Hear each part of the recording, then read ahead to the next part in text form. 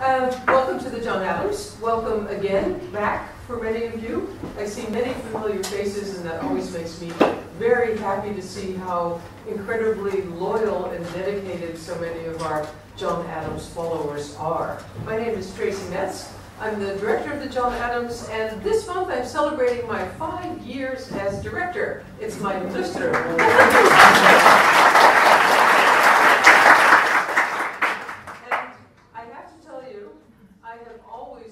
I've been affiliated with the John Adams for many, many years as a moderator, as a member of the board, and now for 5 years as the director. And I've always found it an important and delightful place to be affiliated with, because I think what we do is interesting, but especially since the new developments in the White House and in American politics, I think what the John Adams does is more important than ever before. We bring the best and the brightest of American thinking to the Netherlands, and I think now, as you see the country descending on the eve of the elections on Tuesday into increasingly antagonistic partisanship, it's so much more difficult to have a civilized dialogue, that I am so glad that the John Adams exists, at least in Amsterdam, and only in Amsterdam, to bring people together to bring you intelligent, reflective, thoughtful, talented, best and brightest American voices, to show that there really still is, that those people still really do exist. We're neutral, by the way. And one of those best and brightest is here with us today, and that's the author Richard Powers, who is here to talk about his newest book, The Overstory, which has appeared in translation with Atlas Contact. And we're also very grateful to Atlas Contact, who is also a friend of the John Adams, for the happy collaboration in bringing a wonderful person like Powers to the John Adams. Our moderator today is Joost Vries, whom you know as an editor of the magazine The Groene Amsterdammer. He is also a novelist in his own right, and he told me just now that his second novel, The Republic, is appearing in April in the US in English translation, with a publisher called The Other Press. It has already actually appeared in 10 other languages, including Korean. So congratulations to you, Joost, on the new publication of your new novel. Our program today, Joost will give an introduction. That will be on our site tomorrow so that you can reread it at your leisure, and also peruse the upcoming events at the John Adams. I'll come back at the end of our afternoon today to say something about our upcoming events. Joost will then have a conversation with Mr. Powers and also with you. I know there are a lot of fans here, so please don't hesitate to ask him what you've always wanted to ask him, because this is your opportunity. And then I'll come back afterwards, as I mentioned, to say something about our upcoming events. And then we can go all have a drink and buy the book, which is for sale thanks to Atheneum Boekhandel here in the hall. And Powers will be signing, but in a special way, which he'll say something about later as well. So now the floor is for our wonderful moderator. I'm so glad to be back with us, Joost Vries.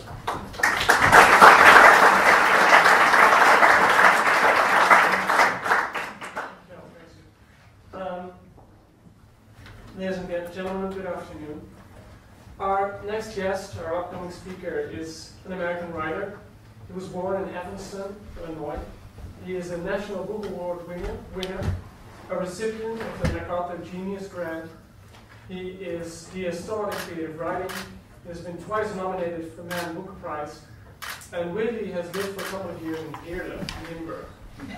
Now, I find it difficult to imagine being Dutch and living in Heerlen. I find it even harder to imagine an American writer of the epic kind of novels that our guest is writing living there. But then again, I should say, why not? This is a writer whose novels are simply all over the place, set in different countries, in different continents, in different ages, in different wars, in different political situations. And his characters tend to be the playthings of the times they live in. He debuted with a novel called Three Farmers on the Way to a Dance in 1985. This was a novel inspired by an old picture, I'm sure you can tell us where he found it, taken perhaps in 1913 or 1914, of three young men, probably German, on the way to a fest. The happiness of the picture is of course darkened by our knowledge that the First World War was about to begin, probably dragging these young men to an early grave. The novel is written from several perspectives. This is the kind of novel, I should point out, I really, really like. This is the kind of novel that kind of tells a story and also tells how the story is being made at the same time. And one of the perspectives is that probably of the novelist imagining what happens to the boys, what their fate will be, how they will experience the war. And the other perspective is more contemporary. It's more reflecting in a very essayistic way on the rise of technology and mankind's million new ways to kill itself. And I suppose you can say that, you can ask him that in a minute as well. This has formed kind of a way of thinking about literature for the writer. He's constantly making up narratives and stories about ordinary people swept up by politics and history, but also swept up by science and new technology. His books, I suppose, must be very annoying to hear your books are cerebral. No, and of course, they're not cerebral. They're about human beings, and they're about love and about life and about dying and all those things that make us mortal and make us human. But there's always a concept, something that kind of lifts them up from just the human story. And when I say the books are about ordinary people, I should point out that they are ordinary people with quite often extraordinary minds. I was thinking of the main character of his novel, 2014, I believe, Orfeo, which is the main character is an elderly avant-garde composer, contemporary of John Cage, who does his home experience like his hobby in biohacking, probably more precise. He biohacks musical patterns in bacterial human pathogen. We all need a hobby, right? And of course, unfortunately, in typical fashion, by sheer chance, there has to be a couple of police officers enter his home and see the biohacking, and of course, this being shortly after the 9/11 situation with the National Security Agency, so they accuse him and suspect him of being a bioterrorist. Some more extraordinary minds. Let's look at this novel Galatea 2.2, which is about a novelist turned teacher by a writer's block, so he starts to teach. Once upon a time, the writer lived in the Netherlands, in Limburg, kind of coincidence probably, and gets involved into teaching an artificial intelligence program about life and love and literature, the 3 L's.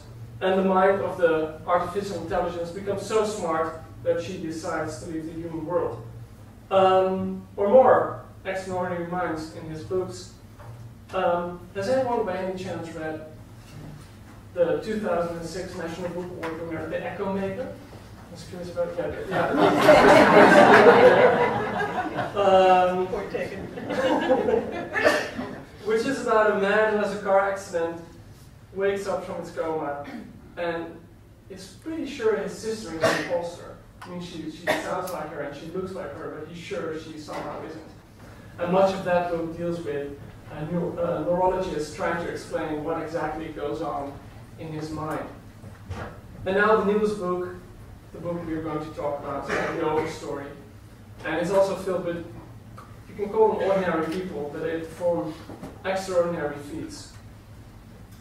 The Overstory comes with a great blurb on the dust jacket. It's like the $1 million blurb by Margaret Atwood. And Atwood writes about her guest that if he was to be, quote, an American writer living in the 19th century, which writer would he be? He'd probably be Herman Melville of Moby Dick. His picture is that big. So I was thinking, if the Overstory was a picture, what would the picture be like? Well, clearly, I would say the picture would be huge. It would be bigger than a garage door or something. It would be the kind of picture that fills up an entire wall in a museum. Green and big and blue with a blue skies overhead. It would be something like the pictures of all the beer stuff, if you know them. Or perhaps even more like the pictures painted by the Dutch 17th century painters who made all kinds of landscapes. And you would see probably an enormous vista of the American West, the nature, the plains, the mountains, the trees. And only if you look at it for a little while and take a few steps back, you'll notice that there are also human beings in the pictures. Somewhere down below, living beneath the trees. And you can say that nature is the overstories, the human beings are the understory. The Overstory is a novel that tells several tales that in the course of the book will slowly come together. There is, for example, the story of Douglas Pavlicek, a Vietnam veteran who falls from the sky during the war in Vietnam and is saved by falling into an enormous tree. There's a story of Nila Mehta, a wonderfully smart wizkid, clearly brilliant, who falls from a tree and loses his ability to walk. There's the story of Nicholas Gould, a struggling artist, whose family used to grow big chestnut trees on their farm.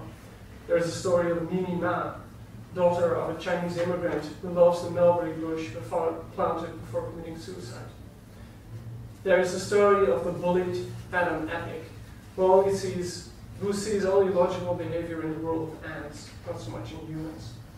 There is that of Ray and Dorothy, a nice, sweet couple of lawyers / amateur actors, who find themselves more and more enthralled by nature and plants. Their love affair blossoms because they see the Dunsendorf forest in Macbeth come to life. There's a story of Olivia van der Griff, who lives life recklessly, almost dies, and then sets out to find something worth living for.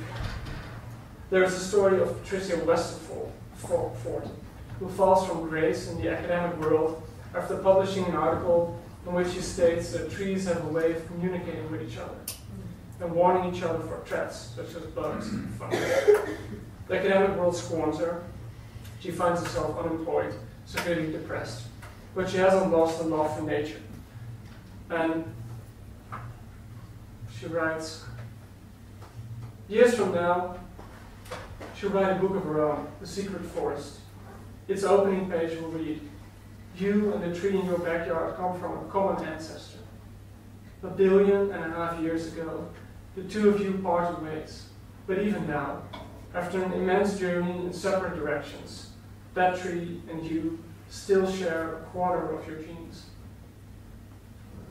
She stands in a clearing at the top of the rise. She's in a forest, this is house. Looking out over a shallow gully, aspens everywhere. And it boggles her mind that not one of them has grown from seed. All through this part of the West, few aspens have done so in 10,000 years. Long ago the climate changed. An aspen seed can no longer thrive there. But they propagate by root, they spread. There are aspen colonies up north where the ice sheets were, older than the sheets themselves. The motionless trees are migrating, immortal strands of aspen retreating before the latest 2-mile thick glaciers, then following them back north again. Life will not answer to reason, and meaning is too young a thing to have much power over it. All the drama of the world is gathering underground, masked symphonic choruses that Patricia means to hear before she dies. So, all the drama in the world. The Overstory is clearly a book about trees. It's obviously a book about nature. It's about the way humans interact with nature, but it's also a novel about people searching for meaning, searching for something to connect with. The Overstory is very much a novel about purpose.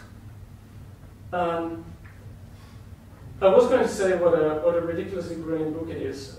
It's conceptual as well, warm and human, but the author is here and it would be kind of awkward and embarrassing if I would go on for very long. And it would completely undermine my role as interviewer to ask the hard-hitting questions. So ladies and gentlemen, please give a warm welcome to the afternoon, Mr. Richard Powers.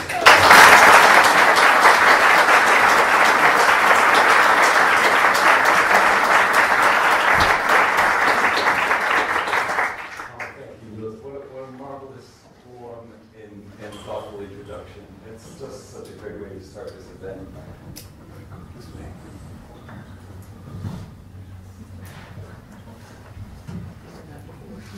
Better. Yeah.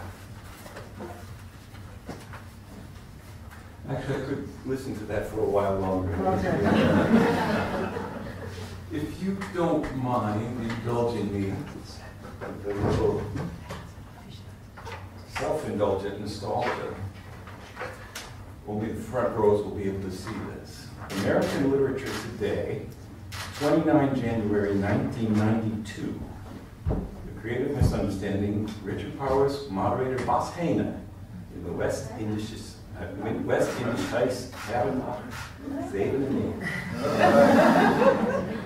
So, and there's the photo that Jos was talking about, the famous Alder photo of the three farmers. I look at that and I think, dat is een tijdje geleden. Or, as philosophers wiser than myself once put it, what a long, strange trip it's been. I don't have anything prepared. I have a short section from the book that I thought I might read later in the course of the conversation. But what I was hoping to do by way of introducing our conversation together was to start with setting a little philosophical conundrum as a background, something that I had begun to notice after 11 books and a third of a century writing that was bothering me prior to the more immediate stimulus that launched the book. So set the stage with that, and then I'll tell you the brief story of the moment of origin where I set off into this forest without any path or trail to lead me in, with no experience whatsoever, and managed to come back out on the other end a very different person.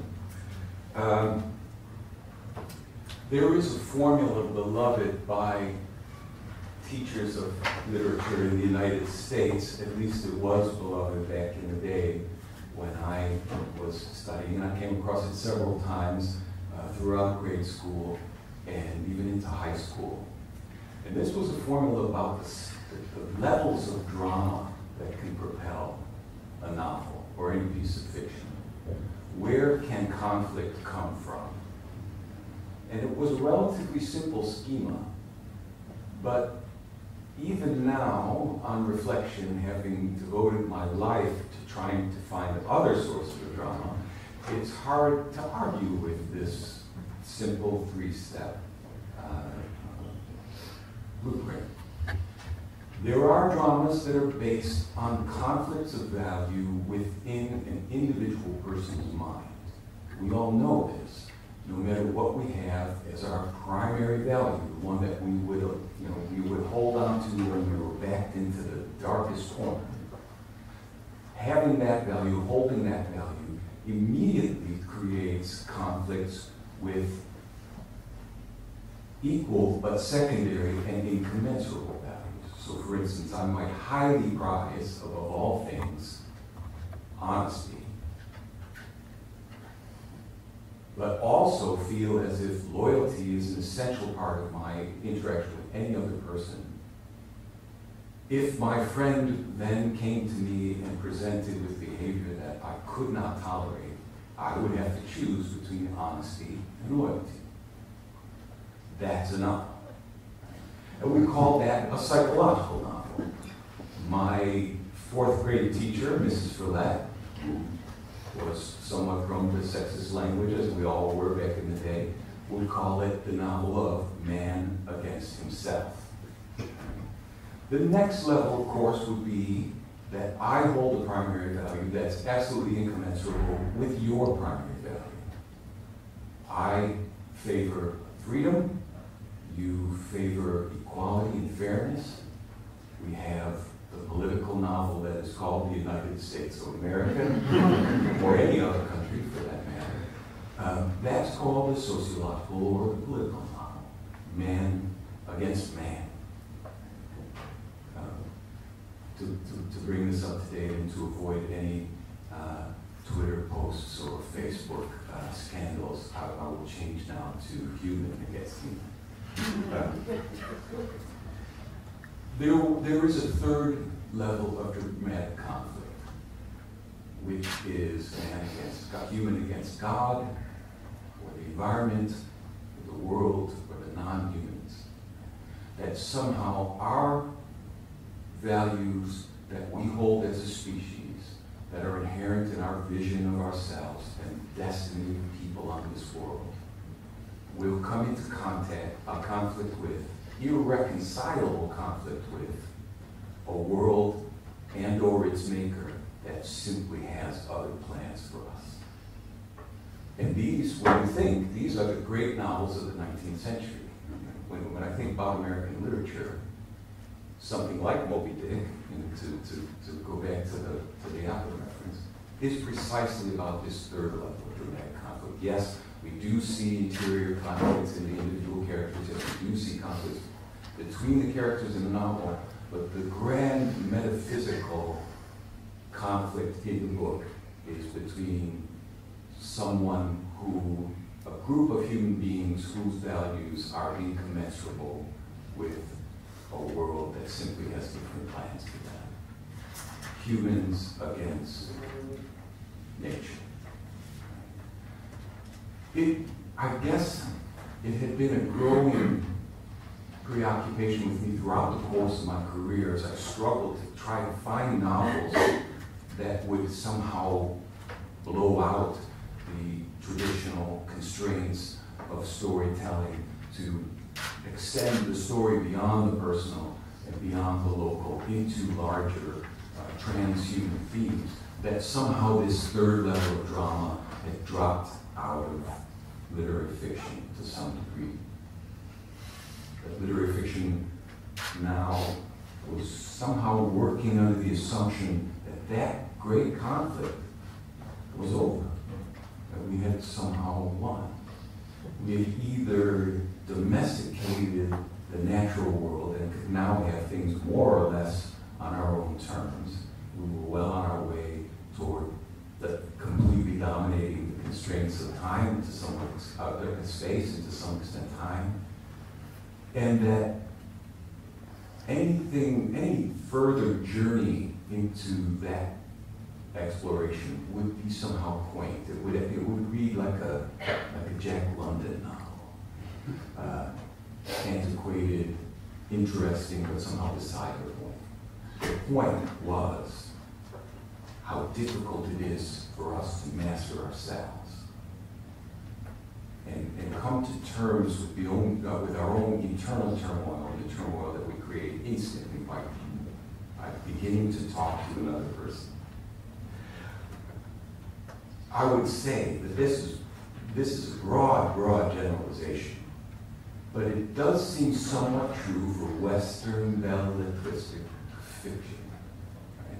There are whole genres like fantasy and science fiction that continue to take these issues extremely seriously. And then, of course, there are great strains of non-Western literature that never stop taking these themes seriously. I'm just talking about the legacy that I had as someone who wanted to contribute to Western high literature, let's call it. Now, of course, we're in the age where all those kinds of distinctions are breaking down quite wonderfully and quite productively. But I'm going to tell a story now that reveals my bias and reveals the way that I tried to follow my way outside of this prohibition, the event that kind of triggered my realization that giving up on that third level of drama was also in itself a kind of a priori commitment to a tacit belief that meaning was primarily an individual, humanist, human-centric, commodity-based, subjective and synthetic construct. There is no meaning out there. We simply have to make it all for ourselves. And that we've been so deeply colonized by that notion that, as you hear that formulation, some of you might be saying, of course, what other possibility is there? Well, my moment for discovering what the other possibility might be happened when I was a professor at Stanford University in California. This is about 6 years ago. For those who don't know, Stanford is a city in Northern California, just a little bit to the south of San Francisco, in the heart of Silicon Valley. Which means that this powerhouse technical university, great center for physics, all physical sciences, for engineering, and especially for computer science, was situated within easy walking distance from the headquarters of Google, Apple, Intel, HP, Facebook, Netflix, you name it. There is all of the companies that have been producing this revolution, creating the present in which we now live, and rapidly designing the future that we're hurtling toward, were all compressed in this little space between San Francisco and San Jose. It's a hell of a place to live. And it creates an astonishing go-go culture. A culture that's going to transcend all things.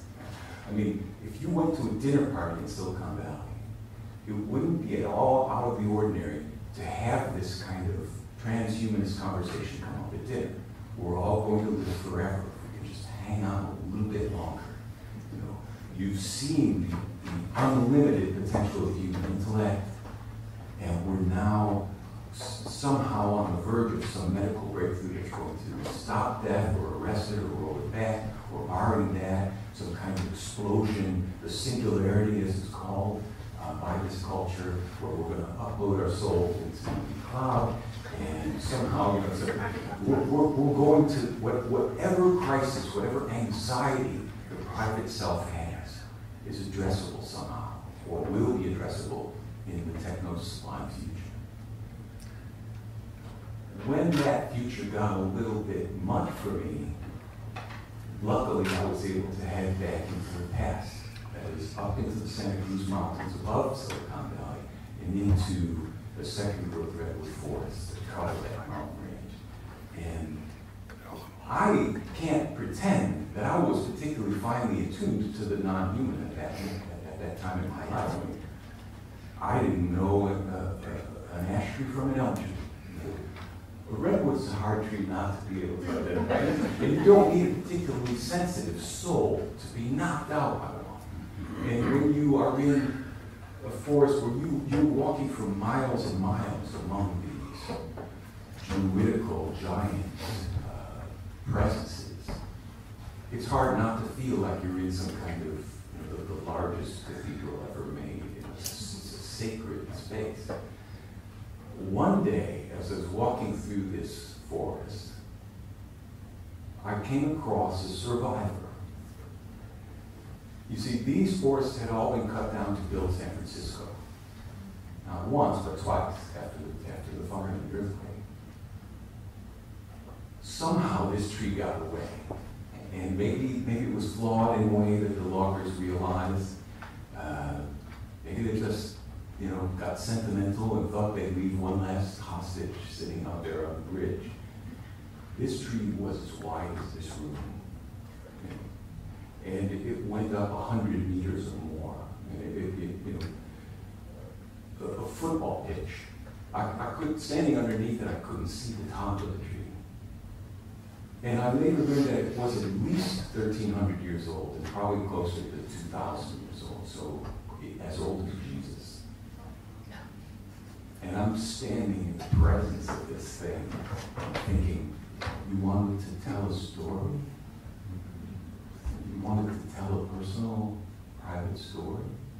There's something else going on here. And then there was immediately another insight, which is this entire mountain range was peppered with trees this size until we got to them. Immediately that triggered yet another insight, which is Silicon Valley is down there because these trees were up here. We had an unbelievable resource to run through in order to fulfill our destiny. And I thought, why had I never read that story? Where was the fiction that told that story between the fates of trees and the fates of people. When I came back down and started reading, I saw that that story was handled again and again in nonfiction ways. That many, many people have declared our civilization to be completely contingent on the availability of these environments.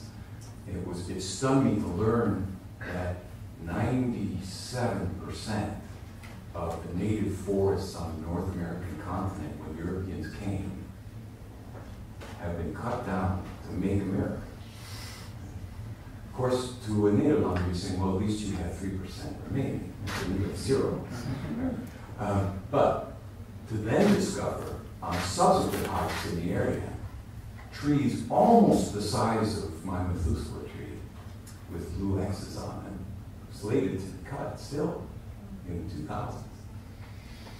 As I did my research, I continued to circle back on this moment in the late 90s, early 2000s, where large numbers of otherwise apolitical, ordinary people decided 97% is enough, and decided to put their own bodies and safety on the line and say no more.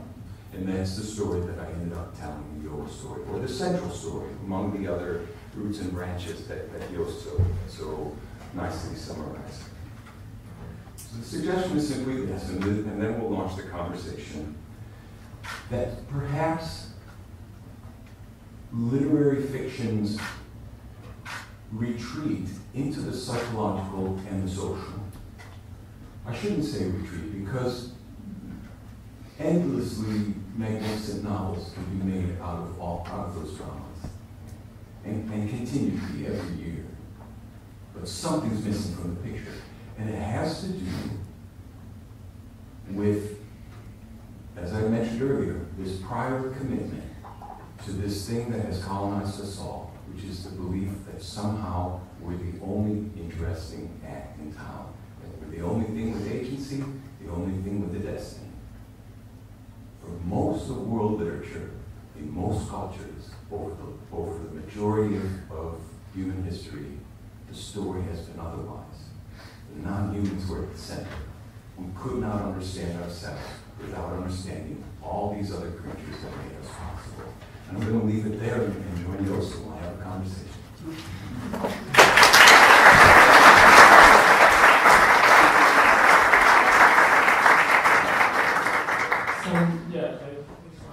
So what we're going to do is Rich and I are going to talk, and I'm going to open up the floor a couple of times for people with questions. So feel free to, I'm not going to say ask anything, but as long as it's related to British powers.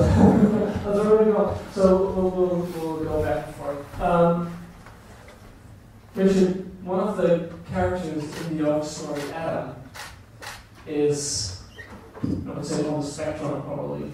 You would say nowadays. That's what we call it. The spectrum, yeah, of course. And he's very bullied in school, mostly because he finds, he finds a passion in ants. He finds them more, he just looks at them, how they work, how methodical they are. And he's one of the characters who comes up with the idea which probably perhaps helps you along writing this book, or triggers you to. He more or less says, why are people only interested in stories by people? Right. Why are they not able to form a narrative in which they are not the main principle? Was that one of the things that got you cooking? You know, one of the great pleasures of writing this book is trying to handle this fairly large cast of characters, 9 people. The way that I did that was by indulging my own multiple personality disorder, creating in each of these 9 people some aspect of myself. And for me, it wasn't ants, it was bees. I grew up in suburban Chicago, and I was the bee boy. And it was shortly after those astonishing discoveries about bee communication and how they would advance their dance, and they would indicate to the rest of the hive how far away the flowers, the nectar sources were by these elaborate codified gestures. I just couldn't get enough of that. And I couldn't get enough of this idea that somehow there were forms of intelligence that were so bizarre to us that we couldn't even recognize them as intelligence, group intelligences. Of course, once again, the sci-fi people are all over this, right? And the Borg and assimilation, comes from our anxiety at seeing high intelligence here on this earth. I wanted Adam. I switched into ants for a couple of reasons. I mean, one, as kind of homage to E.O. Wilson, who coined this idea of biophilia. Wilson's main academic animal of study is the ant. And then it was also, I had this image of this boy borrowing his sister's nail polish and putting dots of different colored nail polish on the ants, depending on where and when he sees them as they're moving across this great landscape, and then watching the colors arrange themselves in different patterns. I just thought it was a very visual way of bringing this collective intelligence to light. I'm sorry, what was the question? Of course, it's one of the things, and which is perhaps a deformation for me as a writer, that you always try to see whenever you're reading a book, you're trying to see the start of the day. You're trying to figure out where did this book start. Right. And of course, you mentioned in the introduction, it was like more of an abstract philosophical idea of novels changing, the three forms of drama. An abstract idea that was priming in the distal way, the more proximal material stimulus of this very real world thing. So it's a combination of this long-standing back burner preoccupation with this abstract notion running into something in the physical world that now needs to be addressed in a much more immediate way. I'm curious because many of the novels take different forms, and of course this takes the form of several individual storylines eventually coming together. Right. So that was why I was saying, well, I'm sure you must have started with one of them. But when did you? Novelist, you read 3 novels. Whenever you ask a novelist where did it start from and how did you get to the finish, they're going to lie to you. Yeah. Because you have to make a nice story out of how the story came to be. But I can say this about the structure. So those of you who have looked at the book, you see, the first section is called Roots. And it starts out in a very strange way for a novel. There are 8 sequential chapters that function almost like short stories, where each of these characters are developed throughout their backstory. And by page 100, you start to get anxious, and you say, I paid for a novel, this is an anthology. But then there's this sort of belated moment, the suggestion, it's like a camera panning back, and the suggestion that, wait, they're going to come together. And indeed they do in that second section called Trunk. And as their group effort reaches its catastrophic climax, they're blown apart and separated and head into life underground along different paths. And of course, that's the crown of the branches. And the final section of the book is called Seeds, in which long-range, unforeseen consequences of their action come back down to earth and start again in some other way. I would like to say, oh yes, I had this vision, from the beginning. And there it was. I was writing this giant sequoia structure of a book. We just get lucky. I stumbled toward it. I thought, well, the best way to handle such a large cast is to do it chronologically, because we naturally align things, on a timeline, and people will be able to keep track of all these folks. And, I did that version where everything was just told chronologically when one character, is preempted by some action from another in the same universe, and we cut back to that character. When I read that draft, I couldn't keep the characters straight. So it was only retroactively that I went back and did this. Yeah, and once I did that reverse engineering and put all the backstories together separately, it was just this kind of, you know, after the fact act of saying, oh, there it is, you know, there's my structure. Yeah, because I read just a very short passage from Trisios. Yeah, and but that's of course people come here to listen to you speak. So I wanted to read a larger piece from Patricia, where she is kind of the first moment, first instance in the book where the metaphors being made of the trees branching out and communicating with each other, and that's probably not by coincidence. Also, the kind of like the same fragment of the book where she has, or not she, but the narrator takes like this all of a sudden goes up high and looks down, and sees different characters at their different places in the book being connected, but not knowing they are connected yet. Yeah. Well, it was interesting because in the passage that you read about these enormous colonial aspen colonies, the interesting thing about the aspects that you're reading about is above the ground, they might, you know, they're rarely much more than 100 years old. Right? They're in that 70, 80 years band. But underground, the roots, the root system that are propagating these clonal stems, 100,000 years old. And in fact, there are people who put that up in order of magnitude and say it might be closer to 1 million years old. If you read last week's New York Times, you'll see that these, the largest living thing on Earth, and by some measures, perhaps one of the oldest continuous living things on Earth, is now dying. And it's that urgency, that sense that this tremendous legacy is vanishing in one way or another that propels a lot of the book too. But I mention it because it's the moment that Patricia is thinking about the relative youth and apparent distinctiveness of these different aspen trunks, and yet their absolute genetic identity underground and their incredible long-lived legacy and continuity underground. That's the moment when the narrator first steps back and says, remember those other 8 people that you've been introduced to? Yeah. Here's what this one is doing right now, and here's what the other is doing right now.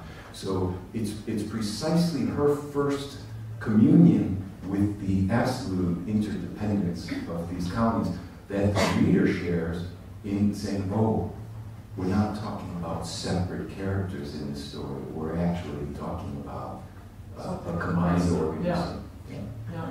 Now I was curious when I started reading. We'll talk more about I would say, if you don't mind me, I do believe there's sort of a political message, you know, perhaps. So we can talk about it later on, obviously. But I was curious, like when I started reading the book, rather early on, perhaps even when I bought it in the store, I thought, oh, is this book going to be about people being chained to trees?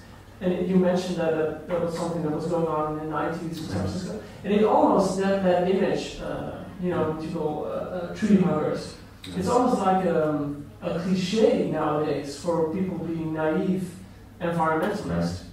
It's almost like, why do you think is that? Is it just because it feels so hopeless, the one person in the tree with the army of bulldozers? Yeah. How that particular term became a pejorative one. Of course it's pejorative. Yeah, and we might as well get into that political question because that story, that confrontation, does provide the central dramatic tension of the book. There was a moment in my journey, I almost said my metamorphosis. There's a lot about metamorphosis. His fingerprints are all over this. Yeah. He got used to it too.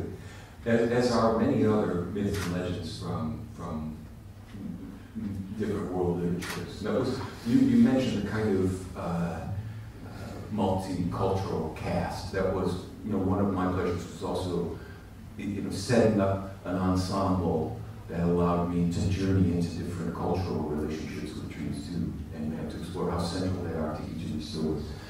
But what I wanted to say is there was a moment as I was doing this research, which ultimately ended up being about 120 book-length studies of trees. That is not to mention the magazine articles and just scholarly journals or online stuff, but individual printed volumes, where I thought, I want to write this with the trees as the central protagonist. Exactly. There are some technical challenges involved in that. Making compelling to human readers things that don't seem to move at all, right? That some of whom live 7,000 years, and the bristlecone pine and pines in the White Mountains in California that are older than human writing. How do we even wrap our heads around that?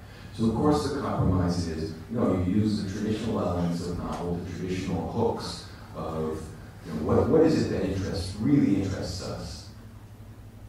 Well, gossip and property. Right? Who's up and who's down, or who's in and who's out, who's going to end up marrying whom, and who's going to end up getting the divorce, patrimony money at the end. So how can I, it's almost paradoxical, how can I write this book that in some ways has this grand, maybe anti-humanist isn't quite the right formulation, because that word humanist has so many valences. Yeah, anti-humanist sounds like, well, I think nature, if you're a humanist, you would be in favor of nature, keeping nature around as much as possible. Exactly, right. It's healthy. But maybe, what would be a better word than, let's say, anthropocentrism? Yeah. A grand book that says our story is bigger than we think it is, and we have to get over ourselves a little bit in order to come back home, in order to have this return to thinking of ourselves.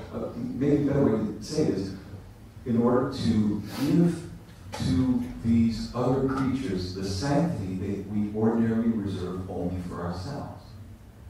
But you have to use this essential humanist art form to do it. And you have to use the novel in order to bring people to this new relationship to non-people. That's the problem, and you were mentioning, this confrontation, this tree hugger war. Why is it that to tell this environmental story, I have to return to this notion of people who, are combating the forces that want to take these trees down? And I just think it's like any myth. You simply have to say, we can't get over this aspect of our own story. We have to go back and we have to revisit it, and we have to make it palatable and real. We have to make it visceral.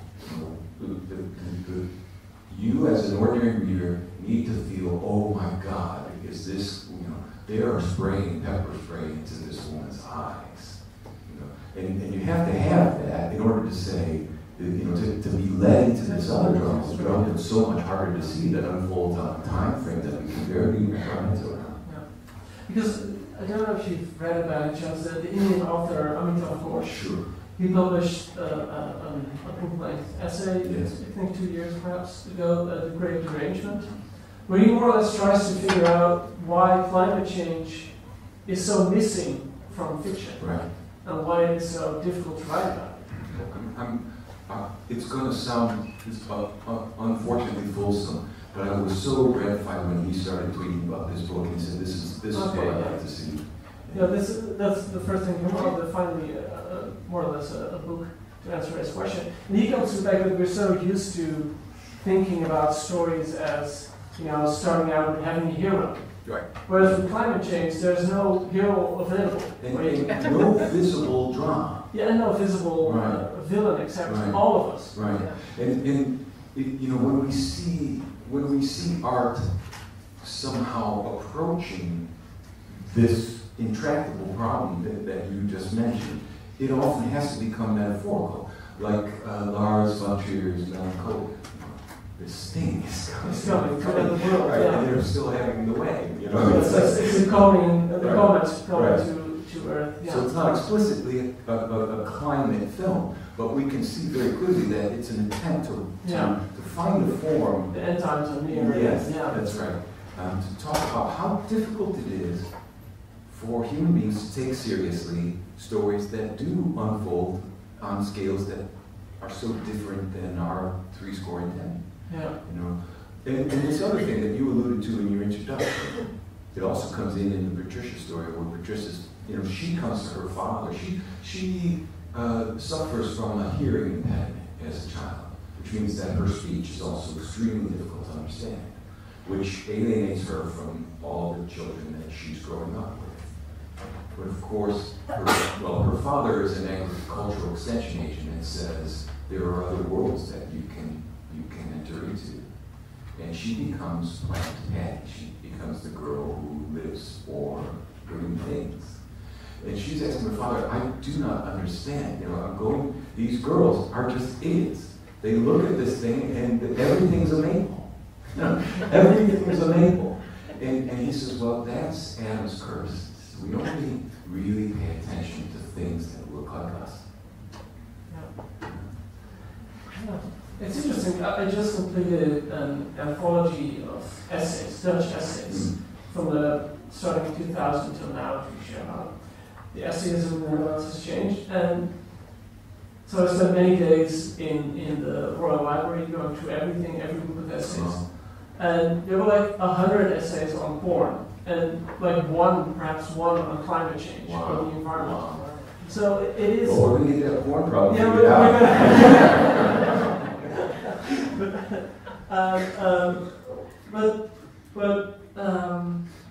Did you feel compelled to write a book, to write this book as more or less, perhaps you should call an antidote to that kind of lack, that missing element from fiction? But Anita Gorsch was writing and speaking about. It's just a kind of homecoming.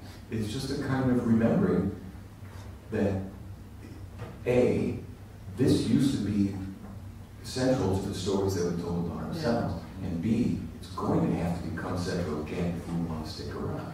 What's interesting is the rehabilitation of science fiction and fantasy has almost, you know, it's come as a belated realization that we didn't win that third war.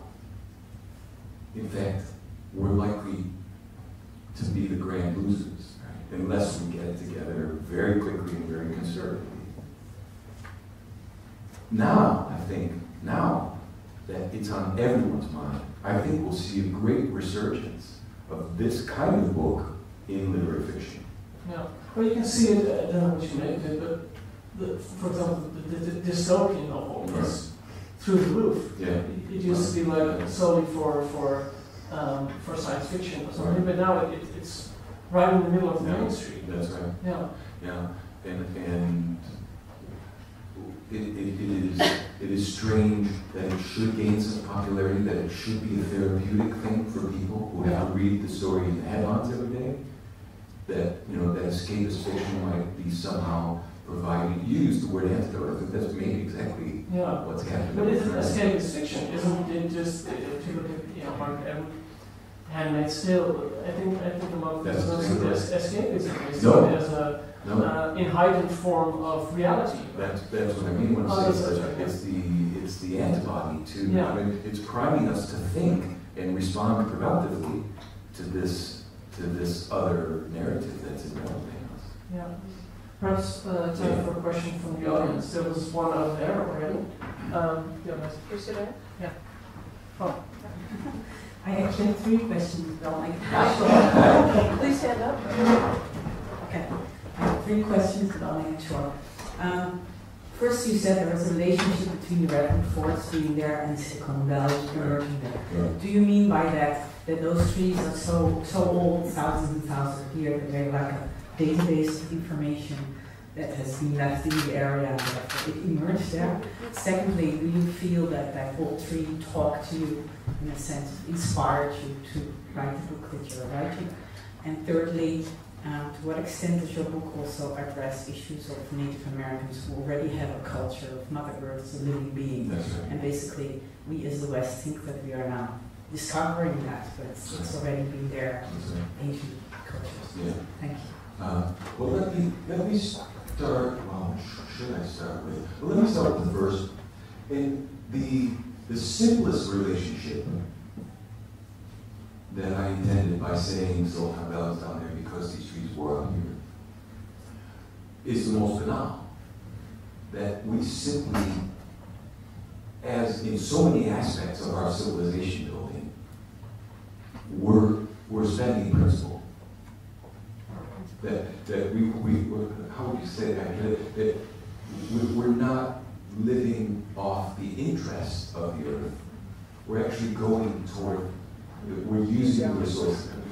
The endowment. Yeah, okay, yeah, the endowment, right? That in the most literal sense, we used that wood, and not just to build buildings, right? There's a moment in the book, you remember this with Douglas and the Bar, where they start listing all these things that derive from wood, that human economies depend on. And it'll blow your mind. So the most banal simply as a resource. We had to spend that patrimony, that legacy, in order to build what we built. Right? The second, there are other senses too. And that's the techno-sublime dream that I was describing at the dinner parties in Silicon Valley. Is just the 2014 version of Manifest Destiny. Right? It's still the same sense of the unlimited opportunity that the land has given us. It's trees as metaphor that launched this fantasy of absolute dominance and control. So there are many different ways in which those forests made possible civilization. For a good examination of another relationship between what we've been able to build and what we've actually stolen from the arborescent world would be William Logan's book, Oak, The Cradle of Civilization. And the subtitle gives it all away. I mean, he talks about the way in which the culture, specifically the Anglo-American culture, relied so intensely at every turn upon the use of this tree, which, when I first started to think about this, I thought, wow, are you serious? You're going to make a whole historical claim about the contingency of what we've done based on this resource? Yes, the answer is yes. Yeah. You have to take literally the idea that without these things, we wouldn't have been able to build the tool-based leverage, all of these propagating economic systems that allow us to get where we've gone. So to the question of whether the Methuselah tree spoke to me and inspired the book. Actually, on this trip, I've been touring for the book for a while now, both in America and in Europe. A question like that is usually asked the other way: do I speak to the trees? Now that I've had this religious conversion. And my answer is always, boy, I'm not sure they do much with anything I would tell them. But yeah, that one spoke to me in a lot of ways. And continues to, I tap into that even when I'm at the podium and telling you the story. I'm remembering this guy and what I was feeling and sensing and getting. The indigenous American question, as I said up here, this alienation, this descent into a full-fledged human exceptionalism, we did it all by ourselves, and there's no limit to what we can continue to do by ourselves. That's a pretty Western and pretty recent, pretty pathological state of mind. And that's why I made that comment about the centrality of the non-human in so many indigenous cultures of the world, not just in North America, but throughout the world. I was facing a real challenge with this. As you all know, we're in a moment now where cultural appropriation is an extremely hot button issue. And I thought, it's going to be very difficult for me to use a contemporary Native American as one of my principles without it really would challenge my authority, my ability to do effectively. But it would also raise a lot of hackles. It would raise a lot of potential misreadings. instead, what I ended up doing was having a lot of Native Americans at different points in the book contributing to this gradual awareness of the more, the westernized characters, the sort of those who were inside this culture of human exceptionalism, so that those voices are there, they're problematic, they're challenging, they slow down the protagonist, and it's the protagonist that has to have the conversion. Since I was saying earlier how it is such a central driver to the way that these 9 stories were, there has to be a metamorphosis, there has to be a conversion.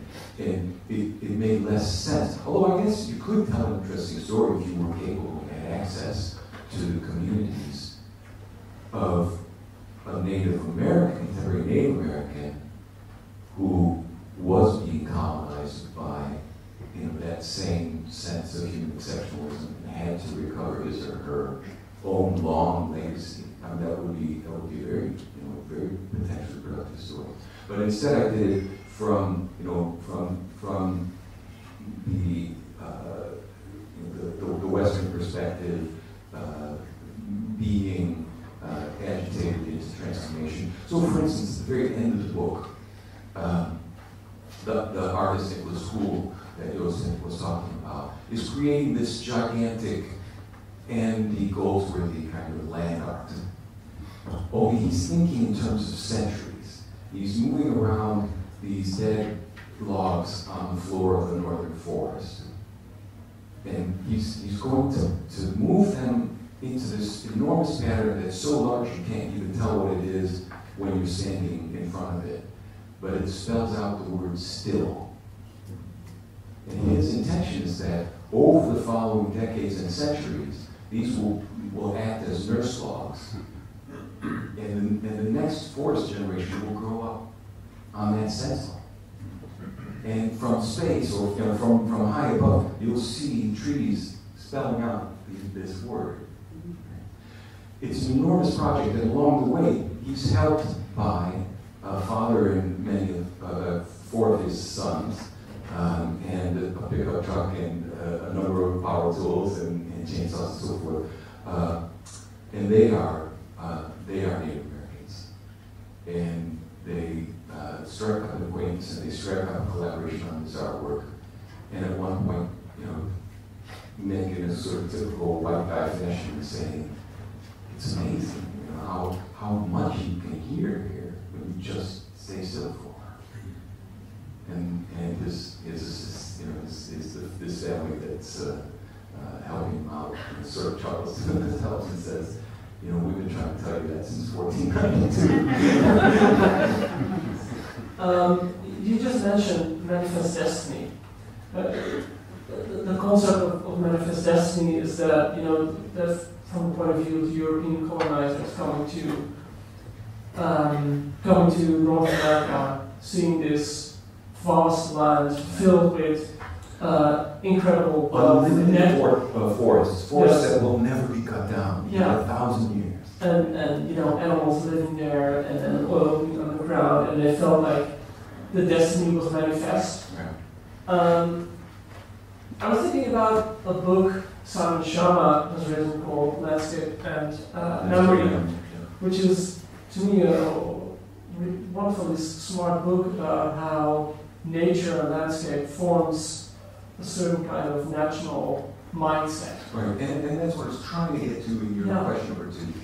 That it's the mere existence of this landscape. Yeah, I was curious about that. How do you think like the American landscape has formed the American mindset?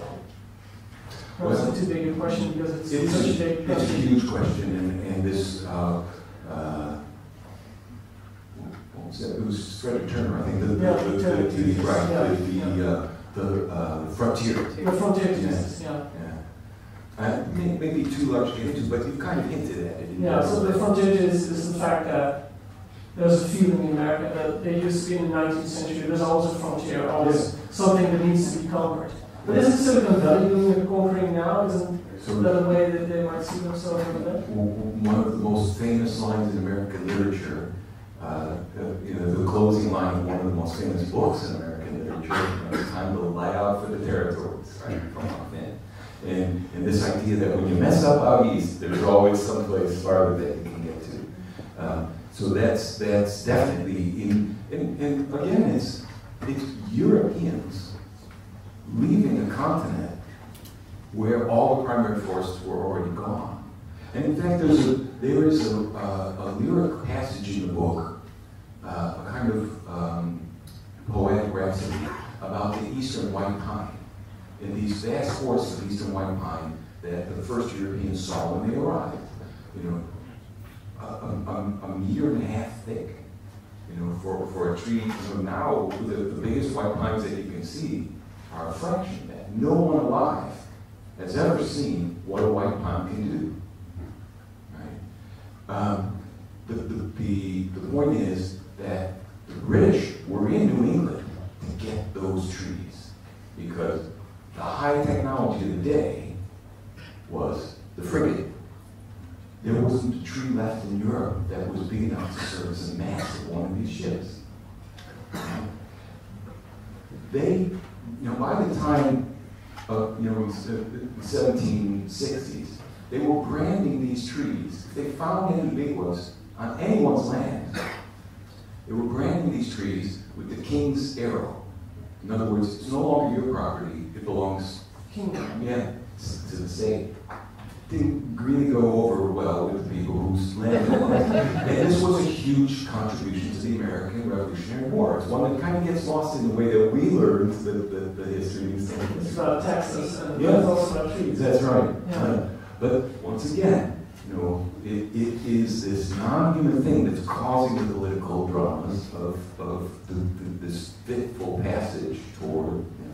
I was reading a book by Sharma, and he describes somewhere in the second half of the 19th century where the first redwoods, huge Methuselah trees are discovered. Can you imagine?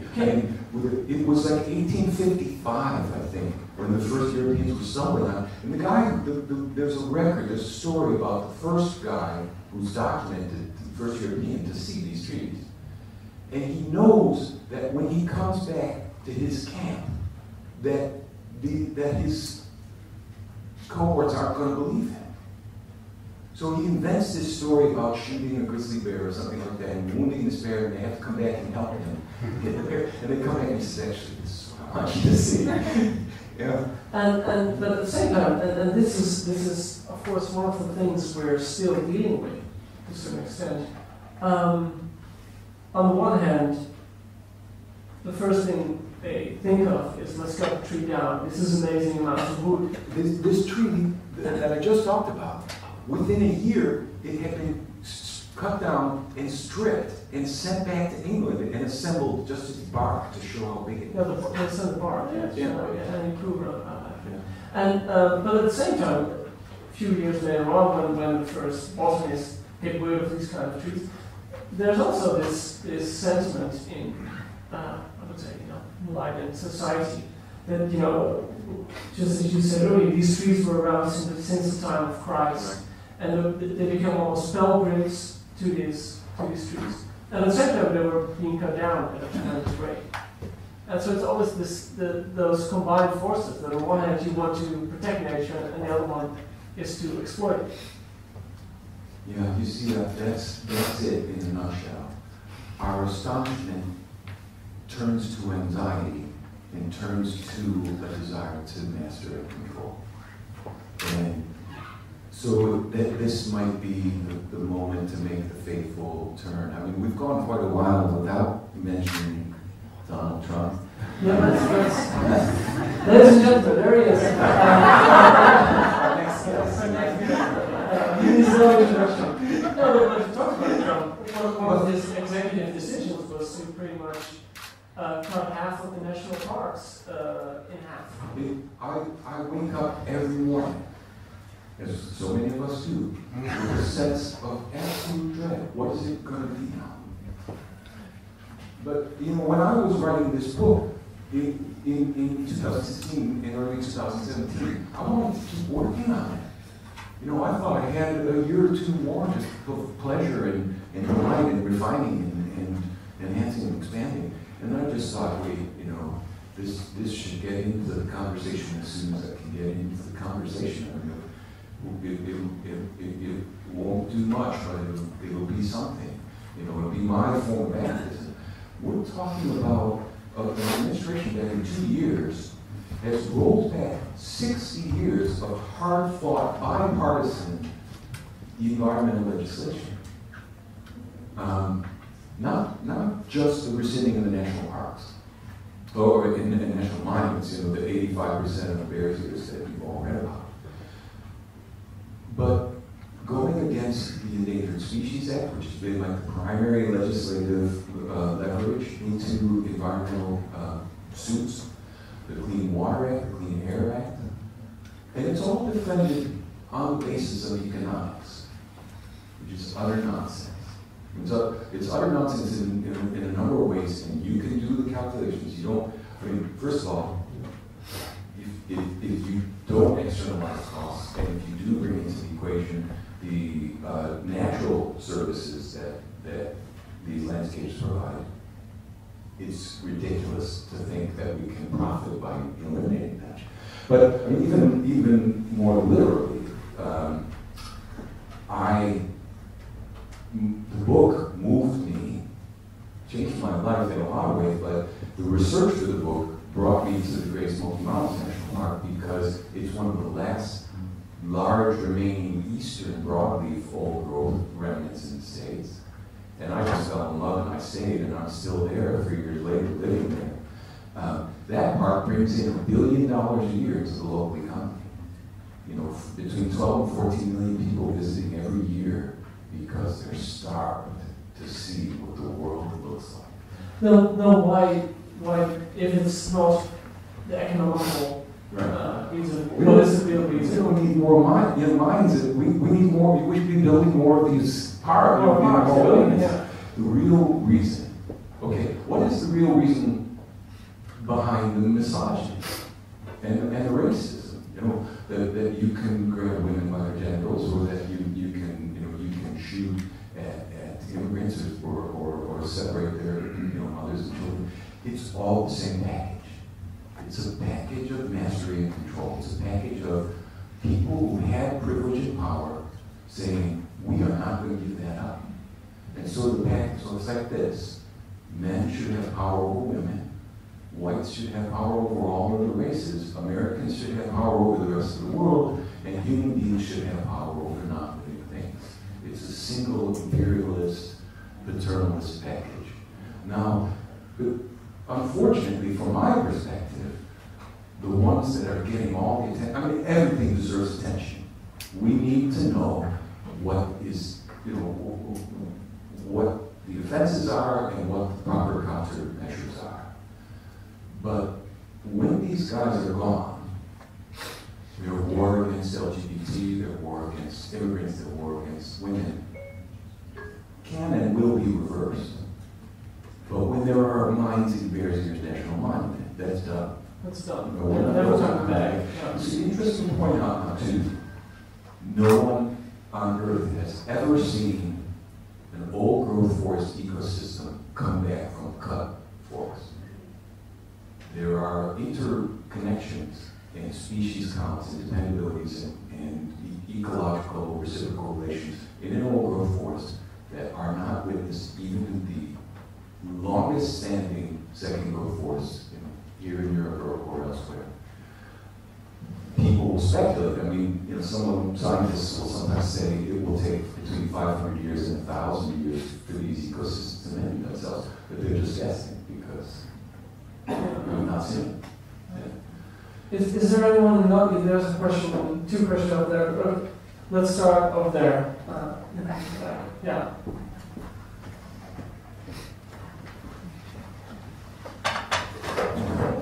My name is Yana. First of all, thank you so much for writing this book. It really impacted how I look at the world around me already. And I think that's such a powerful thing, and that's why literature is so important. So thank you for writing this question right now. It's very timely. So, one of the things that I was wondering about, I found it a very spiritual read in some ways. although you approach it quite scientifically in your book, it's about interdependence and interconnectedness a lot, and it reminded me of Buddhist philosophy or maybe even Christian metaphysics, I don't remember. And I was wondering, you shortly mentioned that it was a transformative experience for you to write it as well, so I was wondering if you could reflect on how it's shaped you as a writer, like how it shapes us a bit as a reader maybe as well. Especially, I remember finishing it on a plane and I was sobbing at the end. And I realized that I was sobbing because of not just the characters, but the trees as well, with a tree in my arms, in a way. I found it really interesting, and I was wondering how you reflect on the transformation curve yourself. Okay.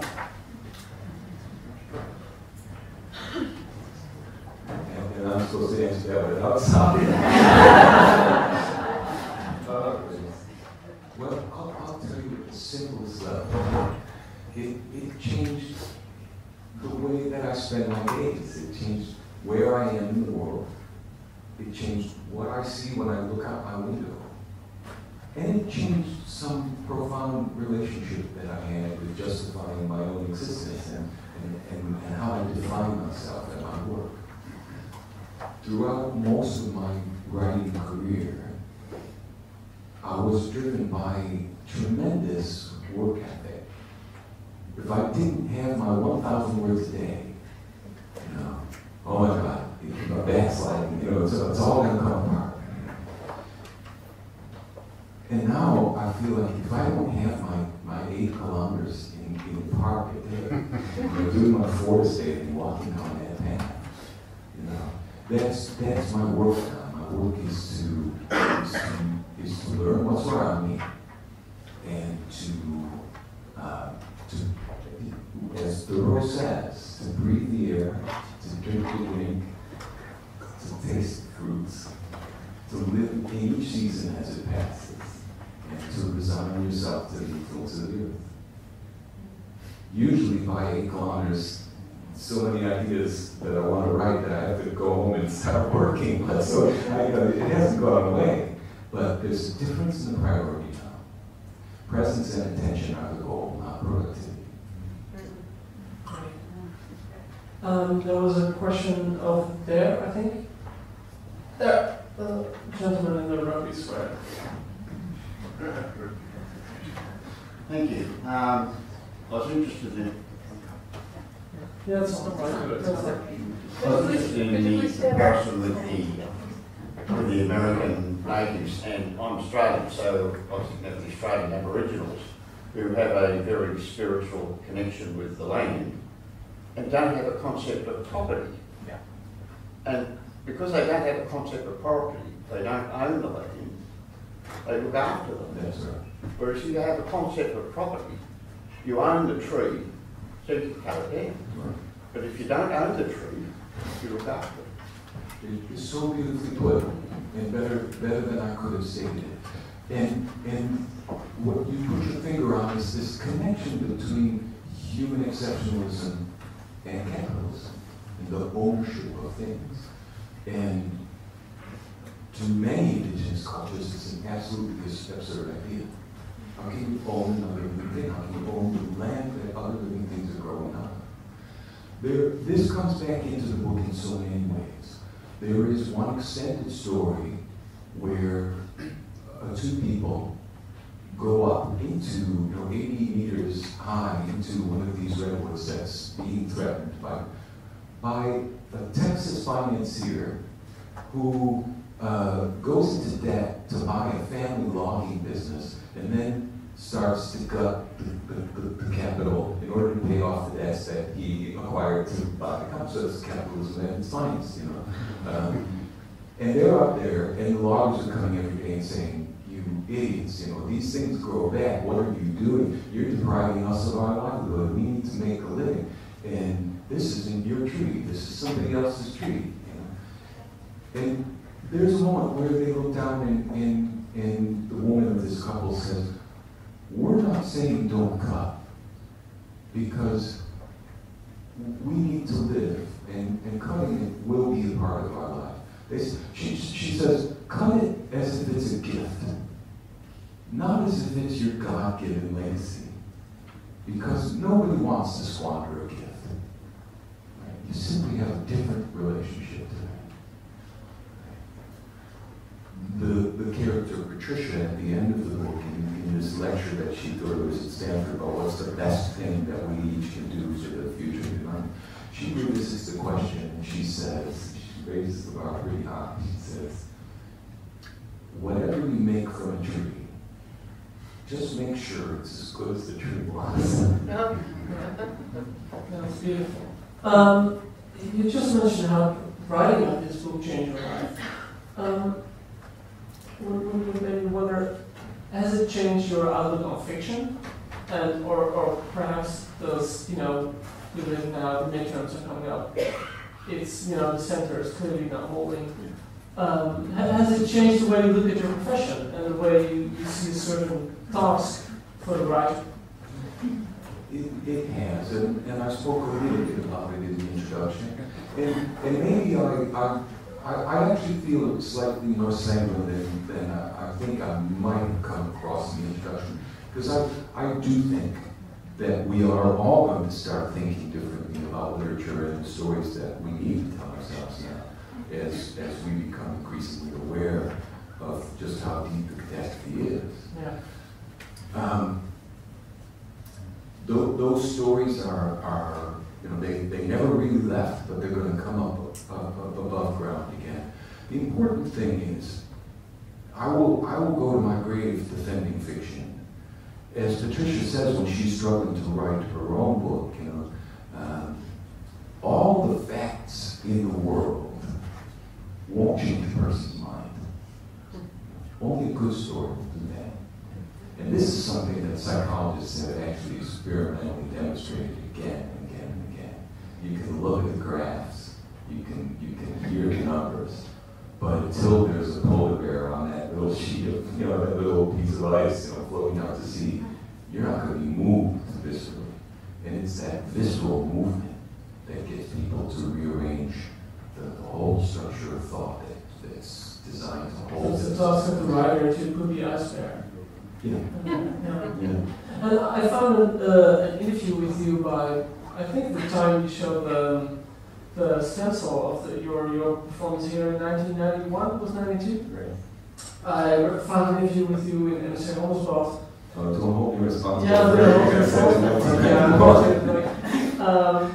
From 1991, because Heine and he said all writers secretly, or not so secretly, want to change the world by writing. So, how has that changed for you? In the sense of how has it changed what you want to change? That still sounds possibly true to me. Okay. But it sounds a little grandiose. But to move some person is to change the world, right? If you actually, you know, I mean, when you said you're not looking at trees the same way, to me that's changing the world. Yeah. I think it was a question, two questions out there.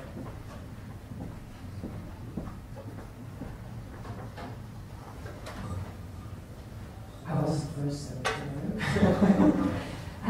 Thank you very much. Great inspiration you are. I've worked in the environmental movement, and one of the things we realized is that if it's not solution oriented, people are not going to be active if they're paralyzed. So I'm actually quite distraught that I actually what both of you are saying about dystopian. Don't we need more utopian? Yeah. Oh, good point. And you know, sometimes there's a seed of utopianism in the dystopian formulation. You know, like you have to go to the bottom to see what can emerge out of it. Yeah. So they might not be two completely inimical narrative strategies.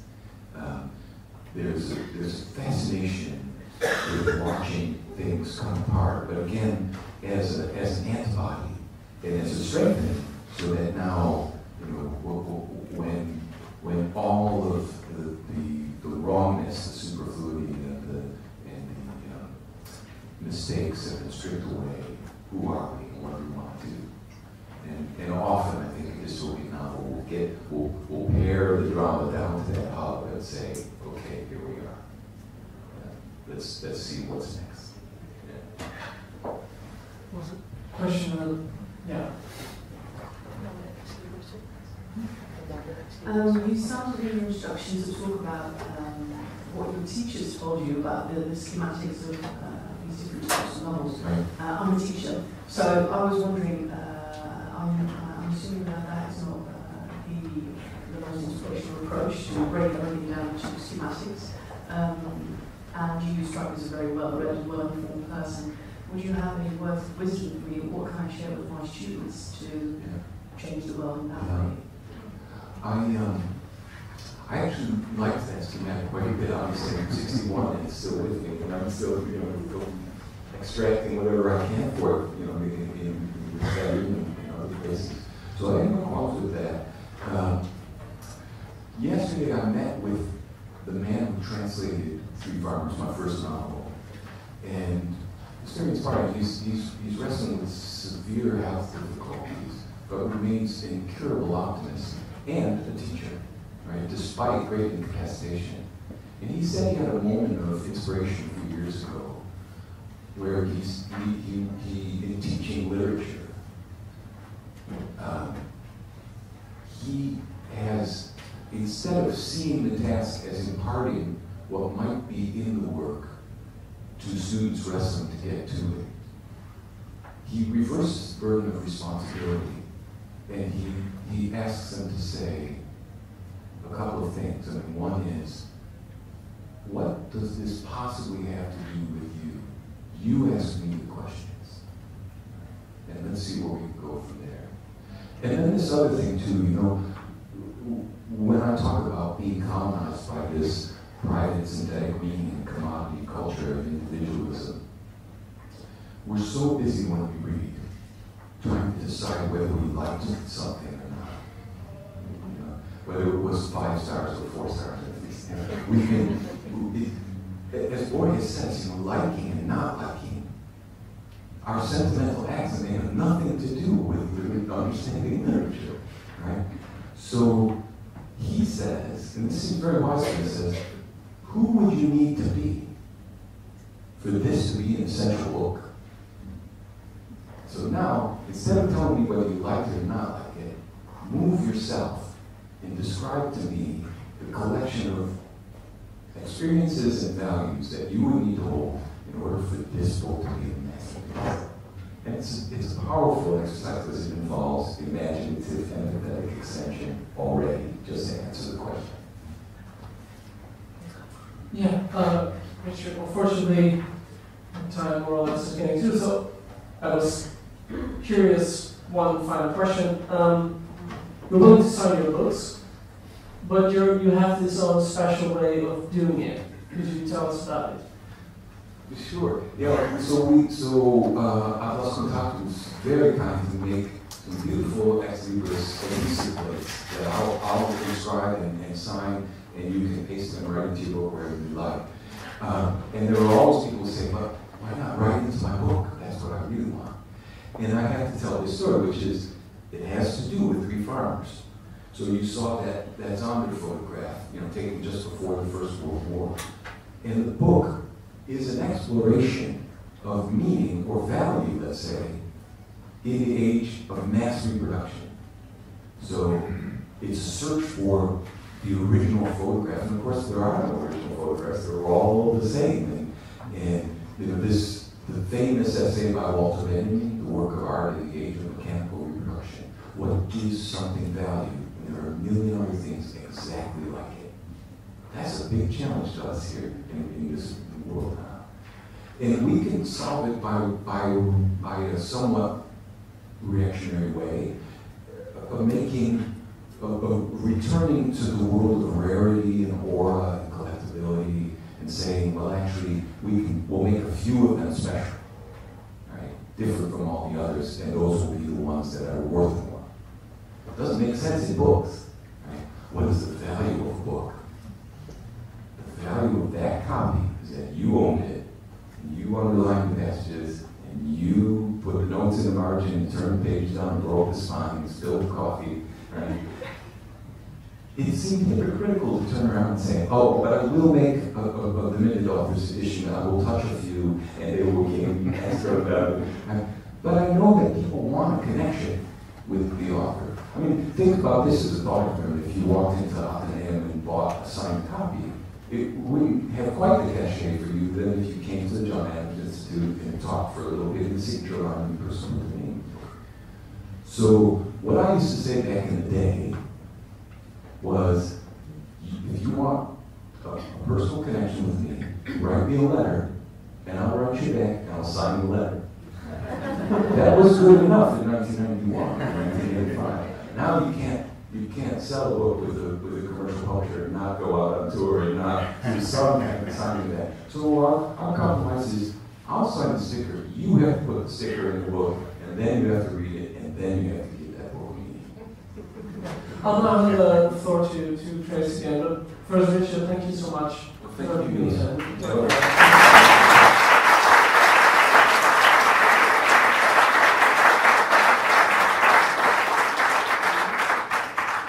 Thank you so much. Thank you both for this deep and touching conversation. Richard will indeed be signing book plates out at the table next to the bookstore. And I also wanted to give a heads up for the translator of this book, who apparently is here with us, Yellow Normal. No, Yeah.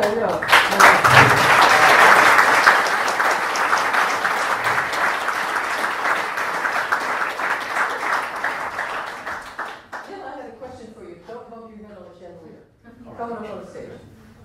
We were talking at lunch before we came up here about the interaction between authors and their translators. Yes. And Richard said, and I think a lot of authors will recognize that, when your translator doesn't ask anything, you think, oh my God, have they really understood every little thing? Is there no question in their mind? So Probably not. How was your interaction? So just tell us briefly. Well, we didn't have any interaction until now we go. And that was quite good, actually. And that was good.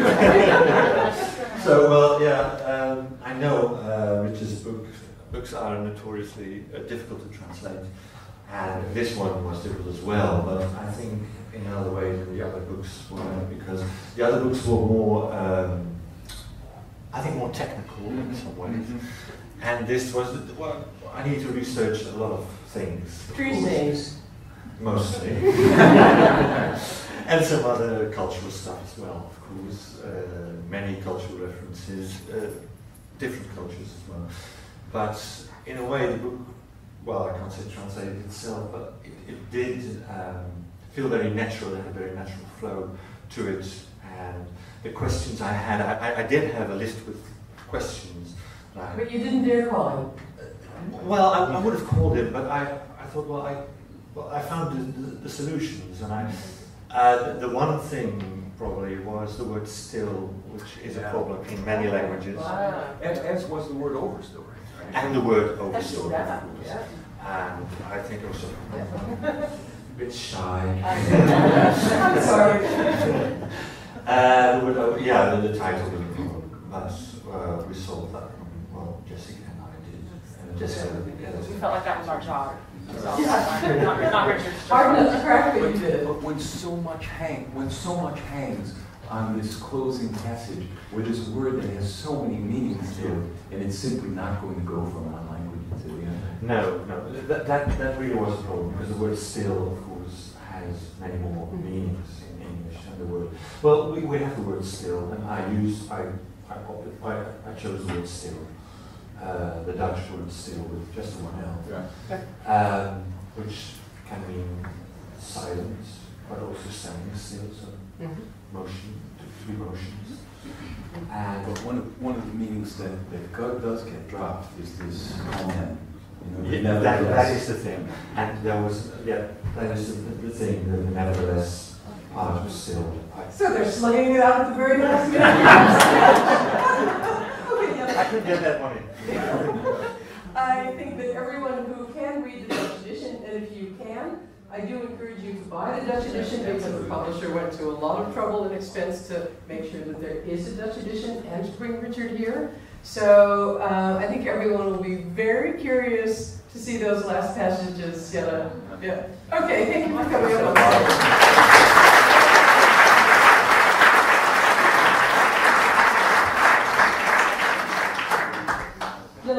I wanted to just say a word about our upcoming events. On November 13th, we are hosting the historian Timothy Snyder, who you may have also seen in the newest film by Michael Moore. Sorry to say, happy to say, it's sold out. On November 30th, I am thrilled to say that we're bringing Christiane Amanpour, the queen of CNN. Sorry to say, happy to say, sold out. December 6th, that's one I'm also very much looking forward to because it's so on everyone's mind right now. We have an event with both a Republican pollster and a Democratic member of the Democratic National Congress at the same event on December 6th, discussing the fallout of the elections on Tuesday. And on December 11th, I think, well, of course, I think it's all special what we do, so I'm not objecting. But this one I really am looking forward to. Michael Pollan, whom we know as a food writer, has written a book on psychedelica. And as moderator, we have asked the Belgian psychiatrist Damian Denise, whom some of you may remember from the Zomergasten, to have what promises to be a fascinating conversation with Michael Pollan. If you want to help the John Adams, which I'm sure you do because you're here, become a member if you're not already, or a patron. You can also become a member of our friends or of our family. And what you can all do, and that doesn't cost anything, and I hope you will, is tell your friends about us and bring a friend. See you soon. Thank you very much.